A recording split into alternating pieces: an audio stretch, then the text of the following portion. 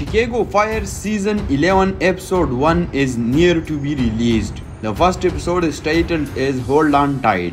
The official synopsis of the episode states that Kid and Severide's honeymoon is interrupted by a dangerous person from their past. Kid's former academy classmate join Firehouse 51. Brett and Violet reflect on their relationships. The first episode of the Chicago Fire Season 11 is set to be released on 21st September only on NBC. It means that only 4 days are left for the episode to be released on the NBC television network.